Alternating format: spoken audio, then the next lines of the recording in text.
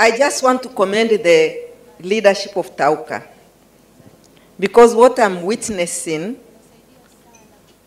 is an incredible development of a network of professionals. And this is not coming out of the air.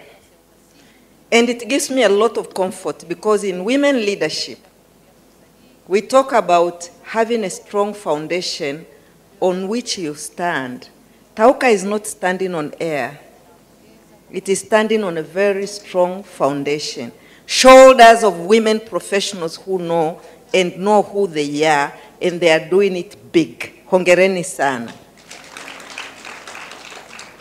Why am I saying this? I was there at the Genesis. I pledged my support to this professional network. I'm not a CPA holder, but I saw something in this network, unique. And how did I come to see something unique? And this network has to grow and grow and grow and surpass your even wildest expectation. It's because it came at the heels of my talk in Kenya, when the women who are certified accountants invited me to speak to them in Mombasa. And that was the story, and the story started. And that story started from a very, very good foundation of dedicated women who wanted to make a difference. I read your conference brochure, and I said, what am I going to say? Because I've seen so many conference brochures, but I can tell you your conference brochure is a result of a thought leadership. It is a testimony of people who have thought process, which is a growth-oriented attitude thought process. What more can you say about leading without title when you have people who are able to mobilize and bring people together to a conversation that is not a conversation of trivial issues. It is not a conversation of talking about personalities. It is a conversation of saying, what is our value as women? What is our contribution as women? What are we adding to our nation as women? What is our force as women?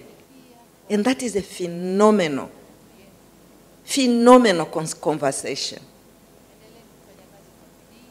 And such phenomenal conversation, it's what defines a leader without title. So the principle number one for a leader without title, it is your ability to recognize contribution and applaud the work which is done by another person. Instead of shooting down and bringing people down, using a lot of your energy to discredit, to criticize, you use that energy to build on the effort of other people. Mother Teresa tells us, you cannot do it alone. So when people do something, and when you give credit to what they have done, you are a leader without title. That is the first principle. Recognizing, appreciating, giving credit where it is due. And that does not come out of the air. It comes from your moral compass. Moral compass in leadership is what defines a leader without title. The title is of no consequence. The funds, chief financial officer, whatever, call it chief. If you don't have a moral compass, you don't have awareness of knowing something good has been done, and my work is to make it better to build it, to make it become a great result. And this is the theme of your conference. How do we apply ourselves as women to make a difference? And when we are talking about a difference, there must be a standard. And that standard must be high. Now I look at TAWCA. How can an organization which started in 2015, you are closing to 1,000 members strong? It's credibility.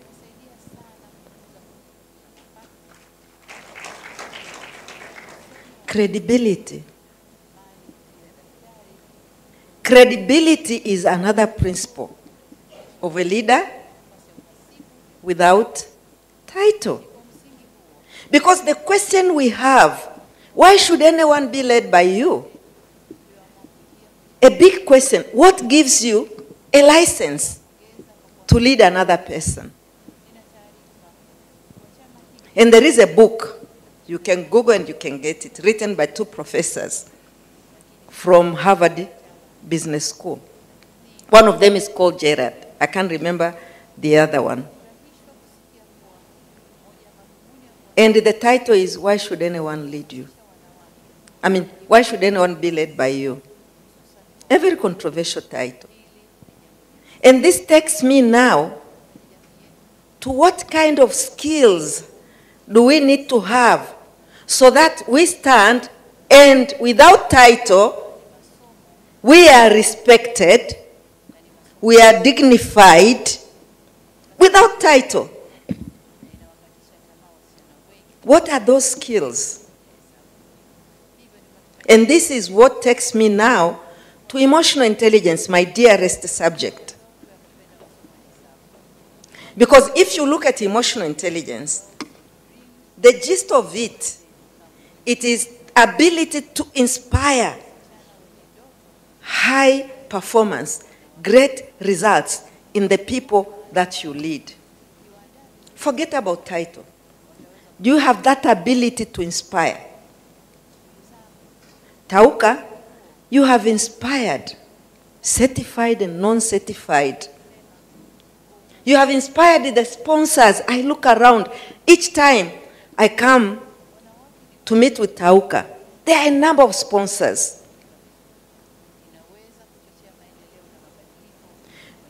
The ability to inspire comes from ability to build relational capital.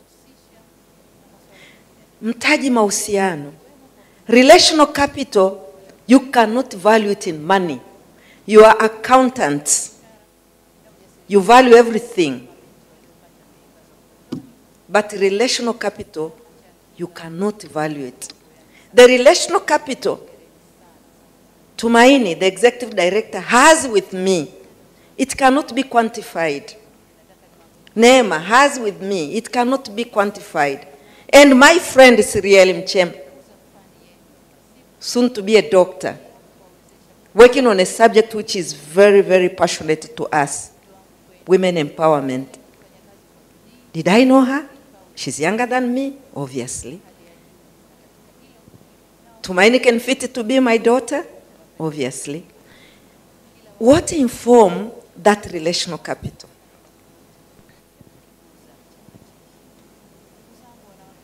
And emotional intelligence is telling us that. What informs that relational capital? Why did I get hooked to Tumaini? Tumaini, I'm sorry I'm using your example. Why did I get hooked? One of the next principles of a leader without a title, they don't talk about other people. They don't shoot other people down.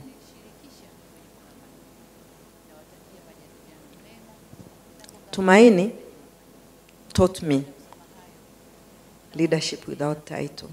She has never had a conversation which is petty, which is personalized.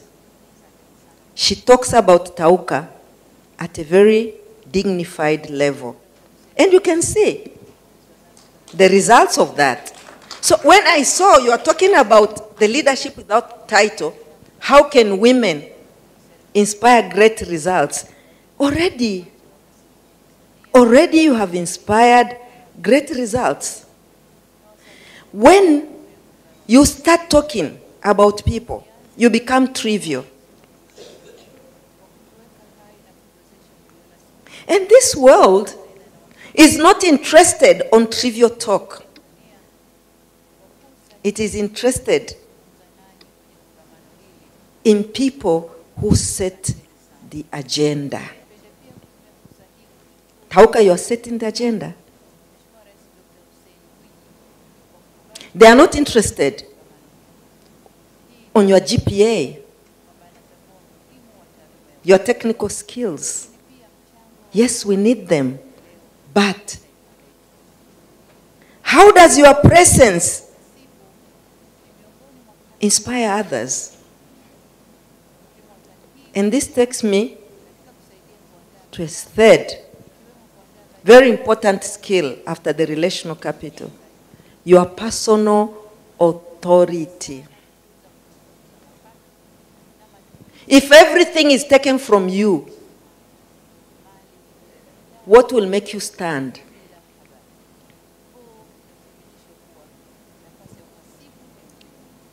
And when you look at personal authority, for the women accountant, you are very lucky. I think you have to say thank you, God, now. Can you say thank you, God? Thank you, God. Because one element of the personal authority is expertise. Intellectual. What is your intellectual authority? For you, your career, your certification gives you that authority. So it means if I were to stand with Neema Kiure, she's a mile apart from me if we are starting a profession together. Because I come from a profession which does not have certification. I'm a social scientist. Neema will have a mileage ahead of me because in the element of the personal authority already, she has the intellectual authority, the expertise authority. And what does that expertise authority gives you? The power of analysis. It gives you the power of setting agenda in a room. Your signature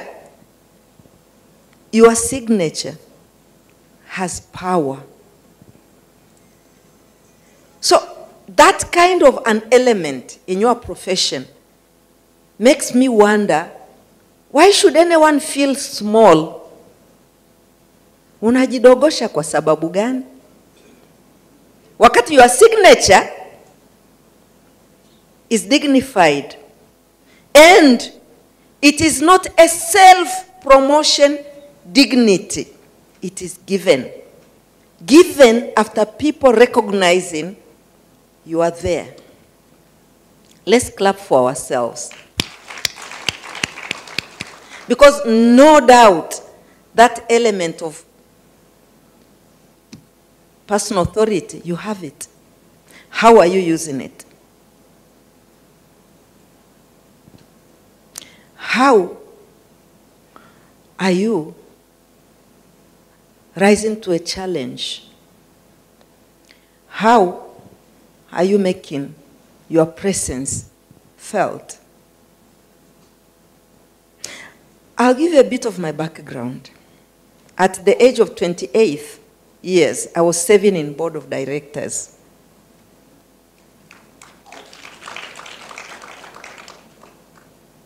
So the question is, with such a young age, how did I get there?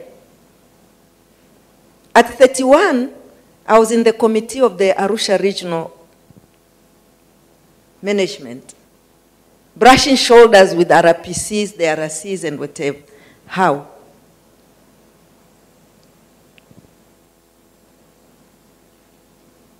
And my trajectory continued to be like that.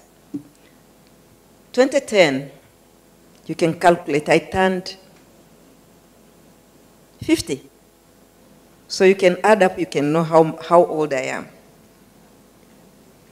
And I was preparing to come here. Somehow a small notebook came to the surface. I was in Washington, D.C. And some of the things that I wrote in that small notebook, I was auditing myself. I've turned 50. My children are doing well. I have a loving husband. I have fostered a career that is respected. My question was, am I living my full potential? It was a very poignant question.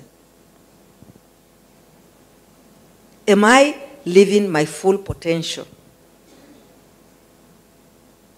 3 pages I wrote that night. And in those 3 pages,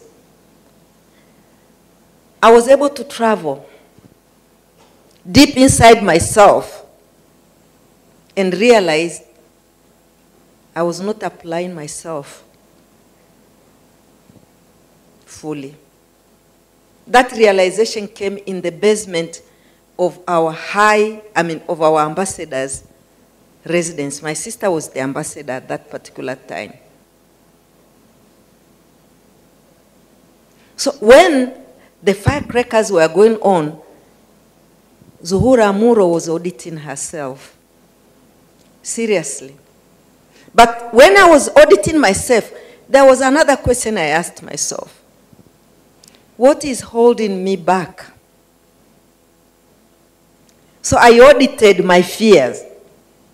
Because you cannot be a leader without title unless you have audited yourself. What is it holding me back? And I was able to identify the things that were holding me back. I realized I was endowed with certain qualities that I was not espousing. I realized I was like a candle that could be lit and be out there and shine other people. I was not using it. I realized I had an influencing power. I was not using it. I realized I was born educator and developer of other people. I was not using it. When I audited myself that night, I asked another question. What if I die this night? What will I respond to my Maker when my Maker asked me, what did you give to life? I felt cold in my spine because my story was very small. Then I asked another question. What if my Maker gives me another 50 years? And that was the map I created in Washington, D.C. And that map is the one that I'm applying now. That map is the one which gave me the courage to say, TAWCA, I'm going to be there for you.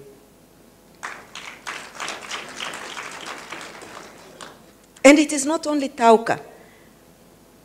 I finish here. Tomorrow I'm flying to Zanzibar. Human resources passionate.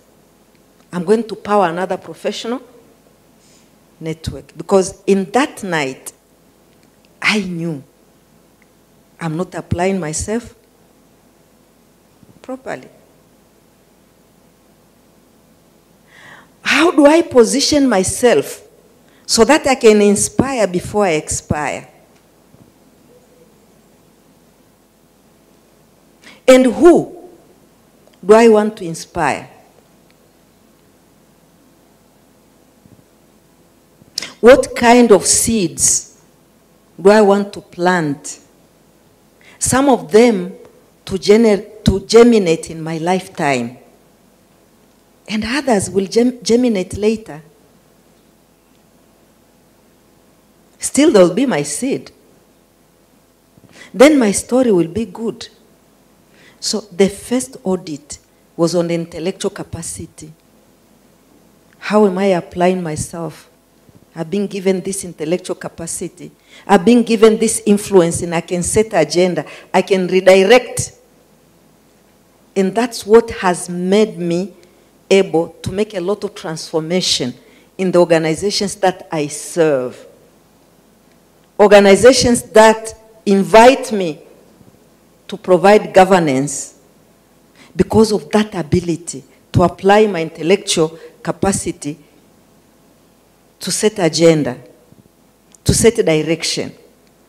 At Washington, D.C. basement, I realized I was not using it. So I came back to Tanzania with a mission. And that mission is what gave me the ability to serve in so many spaces. That mission made me meet Tumaini, Sirieli, and others. When Sirieli invited me to work with her to support the then Vice President of the United Republic of Tanzania, I said Labeka, because I had already thought about it. You get what I mean, eh? So, a leader without title, self-awareness, self-reflection, self-knowledge. In the scripture we are told, Prophet Moses, peace be upon him, the first day he saw a fire burning in a bush, and he went, and God called, Musa, you are in the presence of your Lord. God Almighty asked him, what are you carrying in your hand? Of course, God can see it was a stick. And Musa responded, my stick. Then Musa went on, I use it to bring fodder down for my folks, to lean on, and so on. Oh.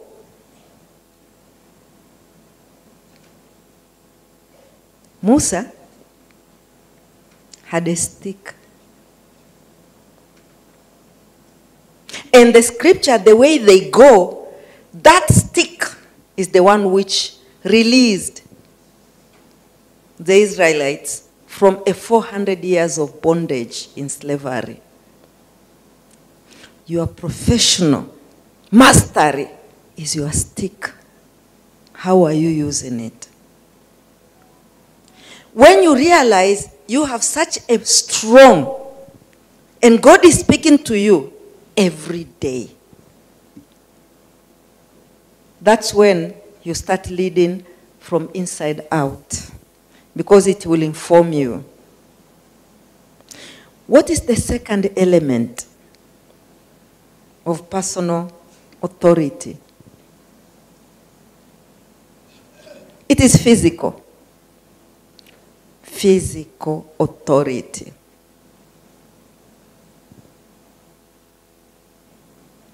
God created you to be a victor. Failure is your choice.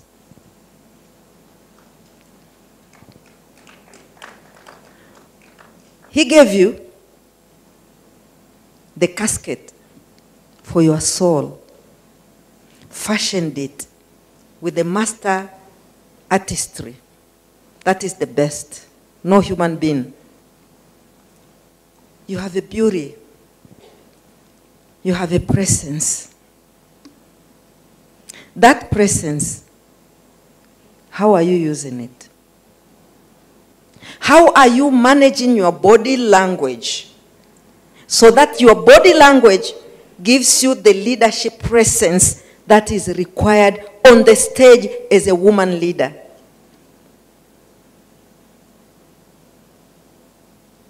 But to manage that physical presence, you must have awareness.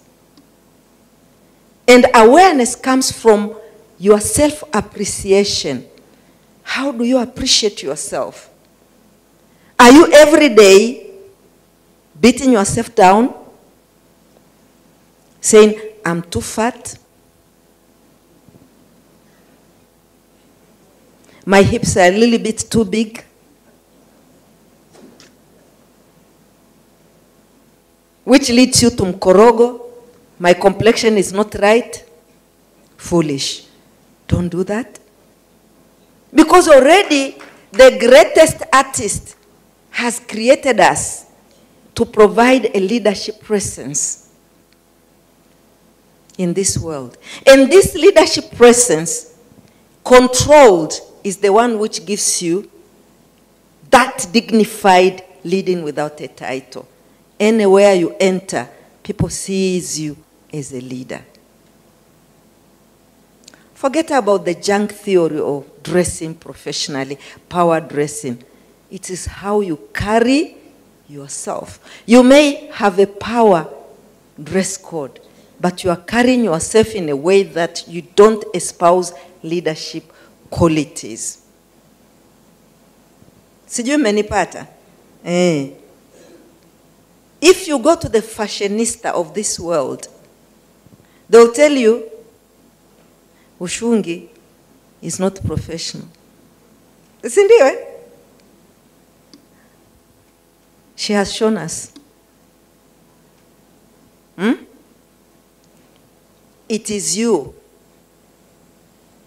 How are you toning your body to have that presence? Because that is one and first window of people trusting you. Just take a moment. Think about Graça Machel. Think about Mrs. Obama. 8 years in the White House. Look her presence. Look how her hair will be managed. Just remember, 8 years. Graça Machel, look. Your physical presence as a professional woman is not supposed to be today you have hair like peacock. Tomorrow, people will start asking questions. Are you getting what I'm saying? Yeah. People must know your authority, your physical authority, might be able to anticipate your physical authority. It's not like, how is she going to appear today? That is not a physical authority. Look, audit all leaders who espouse physical authority. Mwalimu Nyerere is known for, you remember, they are called, I don't know what, Chonlai. Mandela shirts. That does not come out of air. It is self-knowledge. Sijui menipata, Self-knowledge. My work takes me a lot on a center stage. I'm made of very beautiful hips.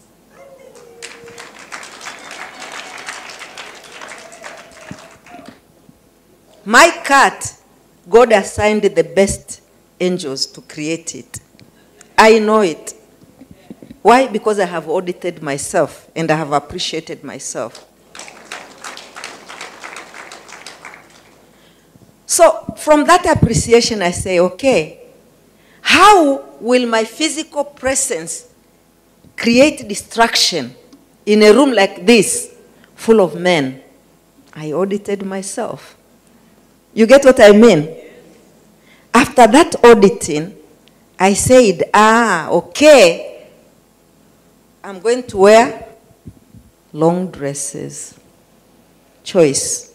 If I wear trousers, they are going to be not tight. Those are choices, physical presence. So, you can see. What is happening? If you don't manage your physical presence, they will look at your legs. You understand? The focus will be what? Very white, round legs. You get what I mean? Then your intellectual authority, because they have already gone somewhere else. You get what I mean? Yes. So I prevent that intentionally.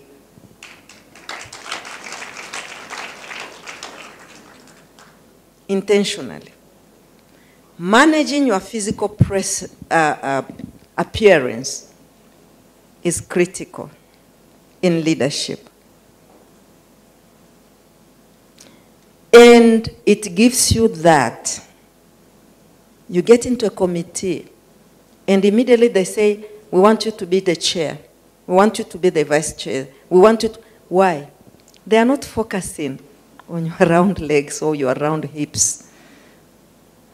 They are focusing on your power as a lady. So that is the second one. The third one, emotional authority. And in your brochure, you have put in empathy. You have put in quite a number of things. Emotional authority, it's a very important aspect of your personal authority. And when I'm talking to women leaders, normally I have sessions that I call Women in Leadership Kitchen Party. I tell them, your emotional authority is informed by the choices that you have made. And the choices that you have made must be intentional choices that you have made. On September 7th, 1985, in my honeymoon room, it was Bahari Beach, I told this guy, have entered into this covenant of marriage with my full capacity. If you think it's going to be temporary, umeumia.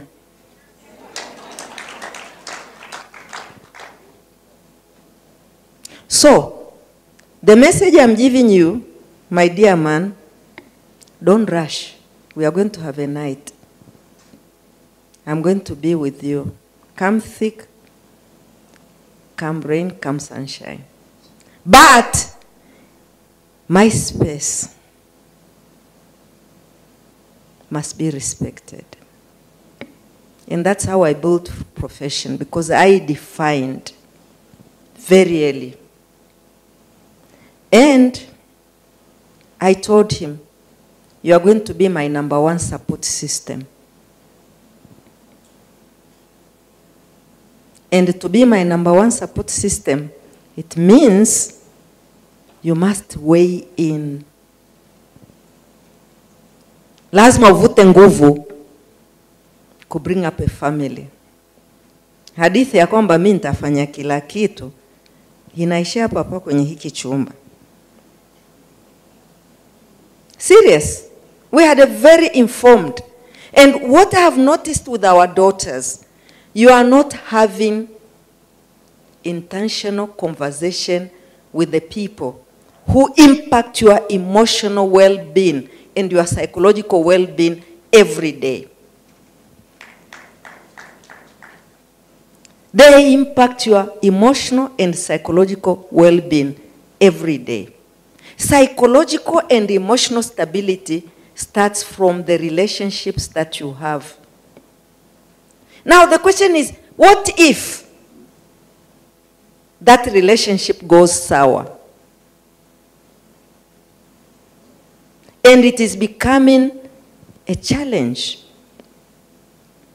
You have a choice. You can be a self-pity,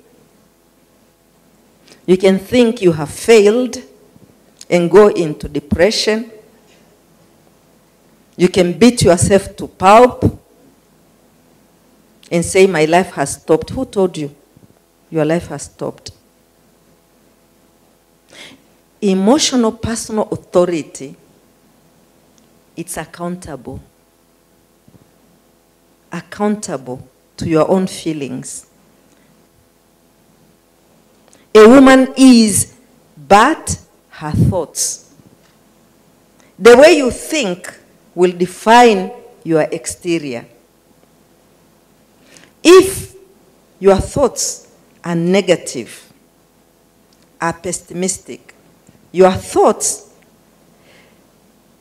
I want to shoot down Neema, I want to shoot down Cyril, it won't help you. Utakuwa joka la mdimu tu. Si mnafahamu hiyo hadithi? Joka la mdimu. Anagonga kila mtu lakini hali ndimu. Or in English, you become a dog in a manger. A dog in a manger does not allow a cow to eat grass. When the cow tries to eat grass, the dog goes woof, woof, woof. But the dog does not eat grass. I've seen so many professional women who shut down their career because of emotional instability. And emotional instability tells you, if you shoot somebody down, you build yourself. Forget. You create your own grave. The number of people you uplift give you kick to go higher. I'm repeating it. The number of people you uplift every day, they become your kick to take you to the higher space. So emotional stability helps you that, because you will stop being judgmental, you stop being a shooter of progress. So personal authority, intellectual, you have it. Physical, you are so beautiful, well created, fashioned by the best artist, God. Emotional, God balanced you. When you were created, God called the angels and say, prostrate. Because this human being I have created, I have balanced this human being. Then I have breathed in my breath. You are carrying the breath of God. What can make you feel small with all this? Breathing now and breathe out and say, thank you, God, because you have all the 4 elements. But there is a last element, the 3 elements. The last element is formal. Some of you, in the organizational structure, you are sitting in a very nice box. Some of you are partners in your firm. That is a form of authority. How are you using that form of authority to build others? If you are a professional critic, kila kilichofanywa na mtu mwingine hakifai, you are not a leader without title. That form of authority, you are not using it properly. 2022, January, on the 28th, Her Excellency appointed me to be the chairperson of TTCL, the first ever, the first woman to lead TTCL.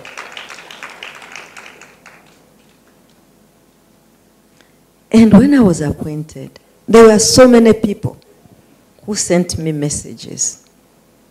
This, that. If you go there, someone has to go out. If you go, then I said, these people, they want to lock me in what is called confirmation bias. That Anna is bad. John is useless. I said, no. I'm an adult. I know what I'm going to do. That form of authority in our public sector realm, you are supposed to be called Mheshimiwa. Why? You are appointed by the Commander-in-Chief. I go to TTCL building, the first visit. Then I'm told the elevator, the lift that rides you to 12th floor, has to be reserved for Mwenyekiti alone, because Mwenyekiti is so important, Mheshimiwa. She cannot ride with other people. But when I pinched myself, I realized I'm a person, and there are also people. I said, no, I want to ride with everybody.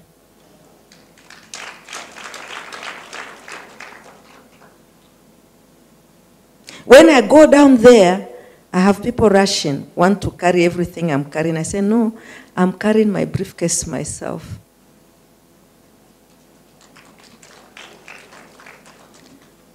I stayed for 3 hours. I said, I want to go to washroom. I was given a key. I said, no, where do you go to washroom when you want to go to washroom?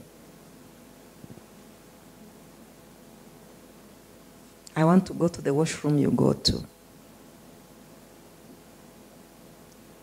Immediately, the culture has changed.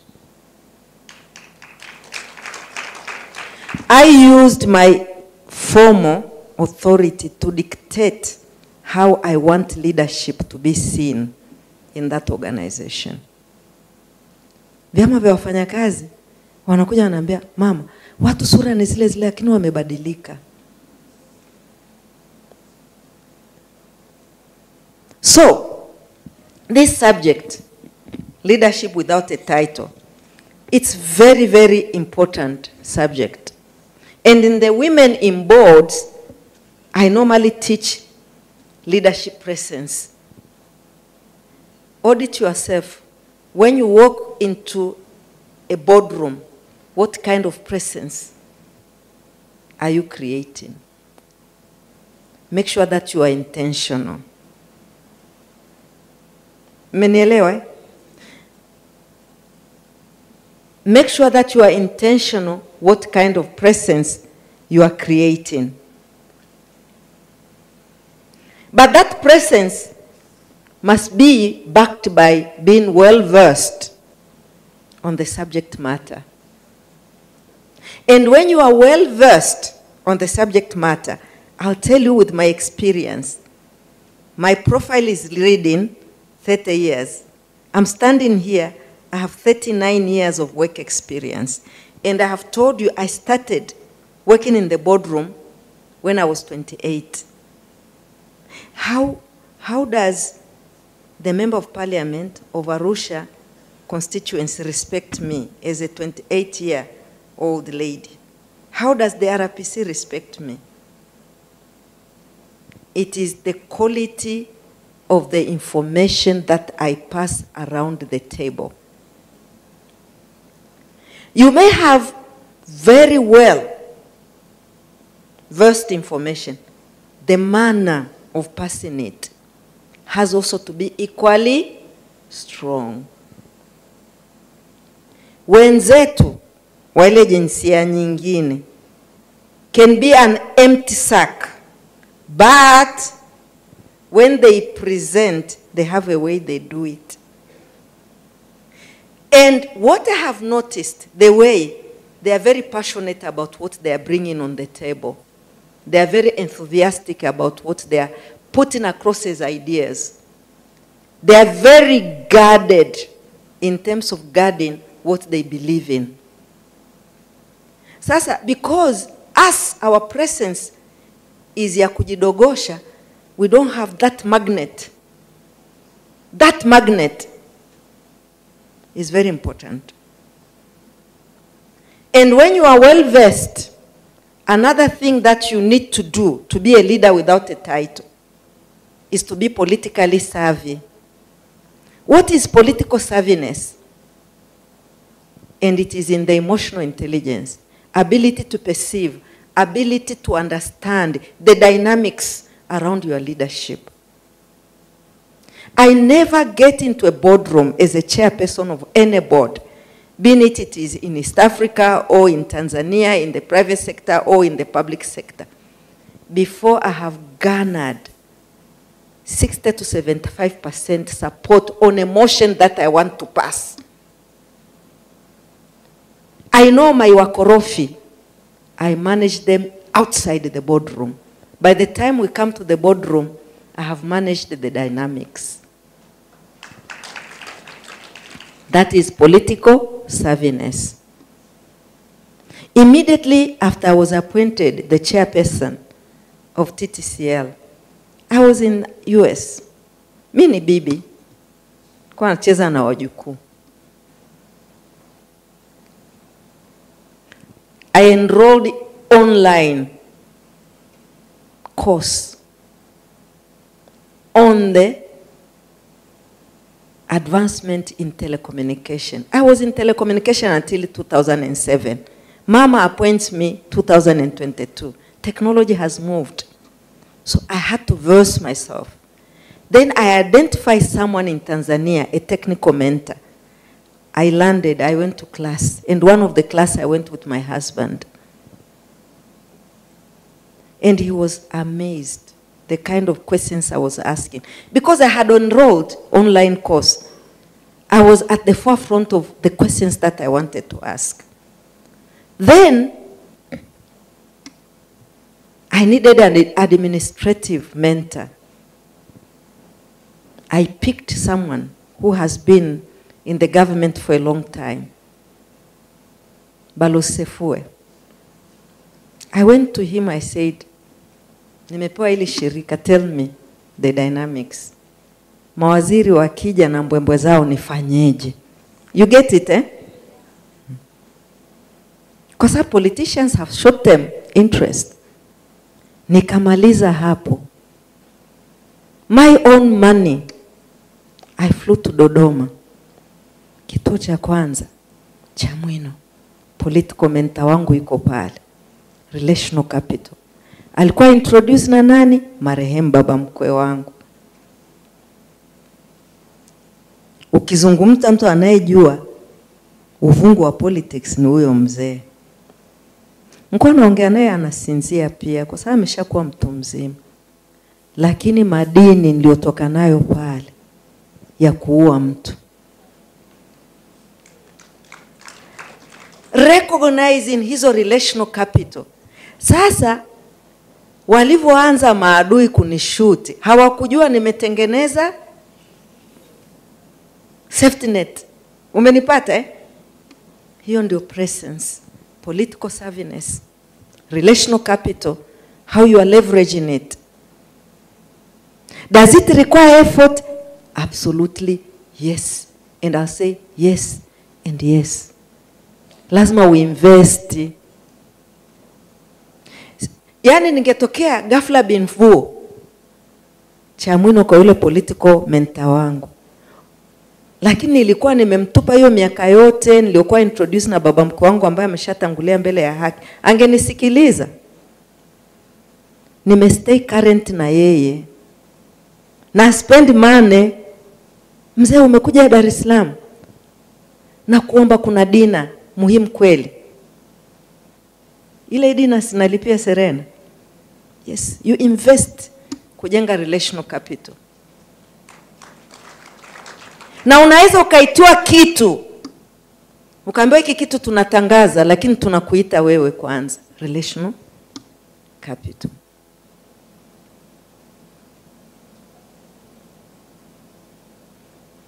So, a leader without a title must be aware of the importance of thriving to be the best version of yourself. Lastly, 2010, it was a time I was asking myself, is this the best version I can demonstrate?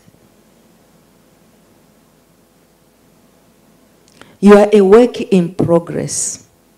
There is no destination of being your best version of yourself. Work on it. Look for people who will brace to wake up at 2:00 a.m.